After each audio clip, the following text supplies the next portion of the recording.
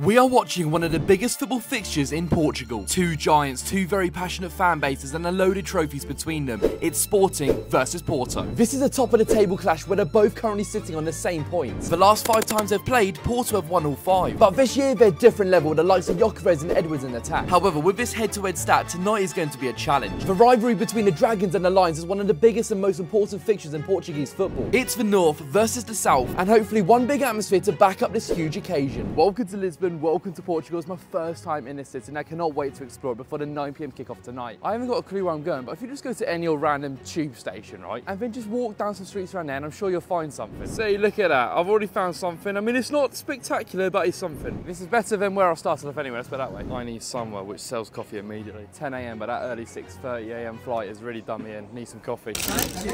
Right, I've got my coffee. I've got a pastel de nata as well. When I'm in Portugal, I'm going to try everything out. Just in case you didn't know, Ronaldo's from Portugal, so it's quite big here. Just in case you didn't know, I'd like to let you guys know, okay? I don't even know what it consists of, to be honest, but it's just a pastry.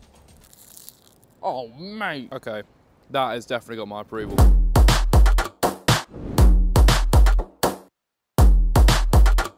So this right in front of me is the Lisbon Cathedral. It is the oldest church in the city and it's actually a really good sight, especially when you've got the old trams going around the corner. It looks good. Look where I've just walked into. Look at this. It's one massive square and one massive Christmas tree. But flipping it, this is one big square, isn't it? And the sun is flipping it. But yeah, this is nice. Definitely has my approval, I'll tell you that now. Don't let the weather fool you that it's actually quite cold right now. It's blue sky, sun's out, but it is still cold. But this is absolutely gorgeous. Lisbon, what a place. I thought I just laid eyes on the Golden Gate Bridge for a minute. Genuinely thought I was in San Francisco for a minute.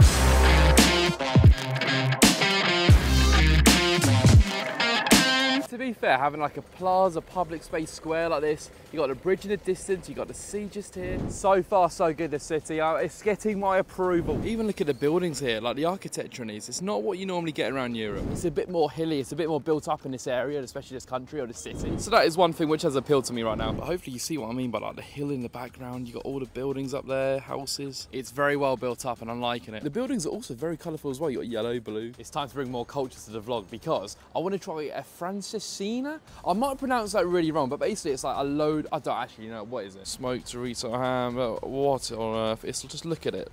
Look at it. I think it's got to be done though. We've got to try it. It's a proper Portuguese dish, so we've got to try it out. Oh, okay. Okay, we are feasting. We are feasting. This looks something. Right, I think I've done well here. That was a lot to get through, but it was very nice. It was full of bread, cheese, there was eggs, there was chorizo, there was sausage, there was a steak in there. There was so much in there. I am defeated, but it was very nice. Am I basically Portuguese now? That was some seriously good scran, and if you come to Lisbon, Portugal full stop, you need to try that out. But now I need to check into the hotel. And my friends will be arriving from Gibraltar later, so we'll meet up with them before going to the game. But my word, I'm absolutely stuffed right now. Right, I've just checked into the hotel room, ladies and gentlemen, and you might think, you go up as subscribers, you get nicer hotel rooms. No, you don't, boys, you don't. You've got cracks in the wall, nice. Bed 1, bed 2, curtains. Bed 3, more cracks in the wall. You've got this thingy-my-bob, more cracks in the ceiling. And moving into the shower, look at this. Mind a step here. Oh, Jesus Christ, okay then. This is what we're working with, ladies and gentlemen. This is what we've got. Don't know why I panned down to the skid marks. But yeah, it's not bad, is it? The thing with me is I will always find the cheapest solution. As long as it's got a bed, as long as it's got a shower and a toilet, I'm all set. And this will do perfectly for me for one night. £48 divided by 3, and no, I'm not gonna do the maths because I don't know. It will do the job for one night. But isn't this just wonderful? It is. We're out and about again. We're going into the Christmas market. It's time for the football now, but first of all, we need a little bit of a pit stop. Time to head to the stadium. Here we go. Let's get to Sporting Lisbon versus Porto.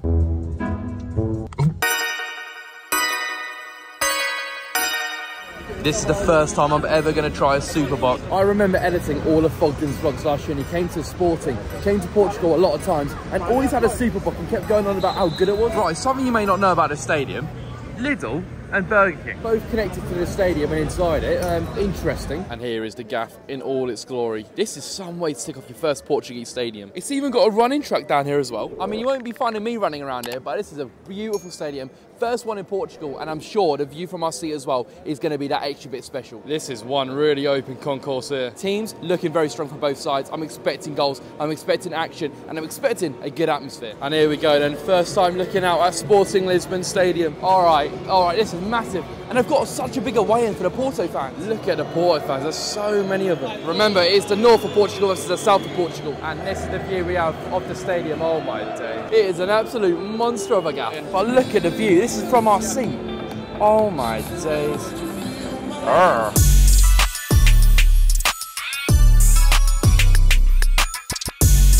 Game hasn't kicked off yet and everyone's already jumping around. Oh, we take that.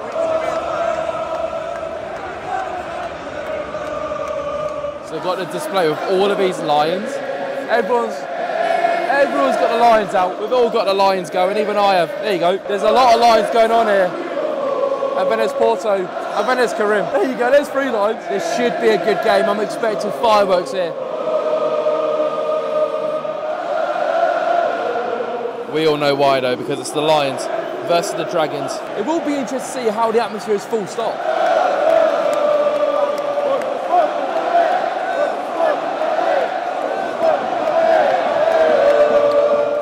Everyone's got green Santa hats. I do feel like I'm missing out. And here we go, then the teams are coming out. Sporting Lisbon versus Porto. 2nd versus 3rd right now. They've got an anthem going on here. Whoa, hello. Hello, hold on. Hold on a minute. I was not expecting that, okay? Look at it. The lines are going off, the pyros are going off here, there's a flasher going off in the stand. Well, it's a bit mental then. You can't take a bottle cap into Wembley, let alone this. Now it's time for the football. Let's hope some action. Goals, scraps a lot. I bet there'll be a red card in this game. That's all I'm going to say, a red card. Flasher's going off over here. Everyone's got a scarf. Everyone's got one. We are underway with something going on.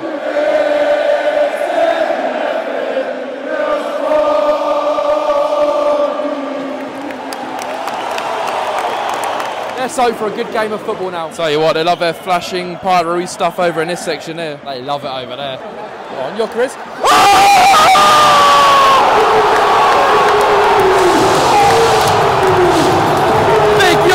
Big yacht scores!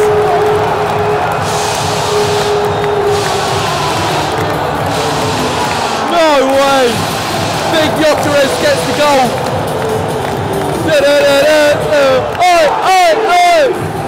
Yokeres gets the goal. The former Brighton man. I'm a Brighton fan. That is amazing to see. For Sporting Lisbon in a big game. 1-0 to them. Great start to the game. Inside 10 minutes, Sporting are already 1-0 up. Yokeres! The atmosphere is just taking a turn now. Listen to this. Unreal start, and they deserve that goal. Everyone's jumping around now.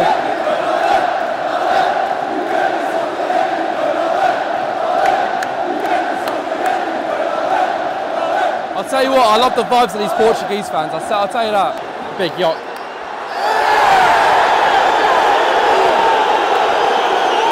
Pepe's getting booked.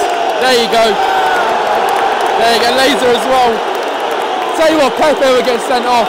He'll get sent off. No one likes him around here. 2 yellow cards already, that's 16 minutes in. There is going to be a red card. Little squad up now. They've got a banner going off over it. And in the away end, they've got pyros going off as well. They like popping these off at random times, don't they? Look, they've got fireworks going off. Fireworks going off in the sport, and what is going on? You can barely bring a water bottle in England, let alone this.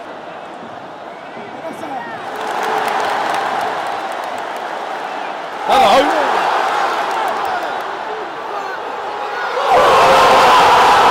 What's happening?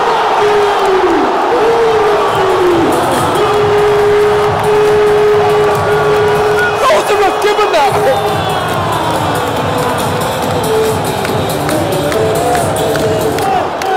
But the referee didn't even see the ball go to the back of the net. He wasn't watching the game. Yeah, it's still a goal. What is going on? It was a great goal. Really well worked. But I was watching the ref the whole time. He never watched it. He's going to check the monitor or something. I don't know what it could be. It must have been a foul. It's not a goal. It's a free kick. It's a free kick. Even though these guys probably don't have a clue. So the foul the ref was looking at the whole time was actually a foul. And now it's half time and a break. 1-0 Sporting, but I've watched it back on the video. I don't see a foul in that, but it's been action, there's been fouls, been drama, there's been everything, and I'm looking forward to the second half. This is the biggest set of handbags I've ever seen in my life. Oh my God. The pyros are going off again over here. There must be a point going on here. He must be bleeding of some sort because the fact he's making this gesture, I don't know. Basically, Pepe just swiped at him, but the ref's not even buying into it for a yellow or anything. It's going VAR. It could be a red. It could be a red. To be fair, he swiped at him, and I'm so shocked that not even a yellow card or anything. Maybe he didn't even see it, but it looks like it's going to be a red card. When he goes to monitor, you know what happens. And it's Pepe. He's doing it. Oh! He's gone. Pepe is gone. Rent-free. He's been rent-free the whole time. The whole time. Pepe's been on that pitch from minute one. He's been rent-free. I did say he was going to get sent off, and there you go. He's lost his head. And now it's here, Pepe. That's it. Sport fans have got optimism now. They could finally beat Porto in 5 attempts. I like the vibe of these Sporting fans, I must say. This has been an insane experience. For the first time in Portugal as well, it's a good one. Gyökeres is through. He can square it. He's done it.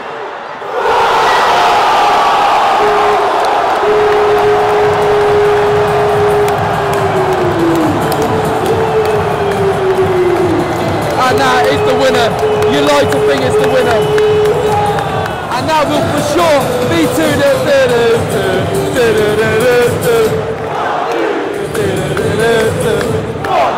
The thing is, I'm actually going to the dance in England tomorrow.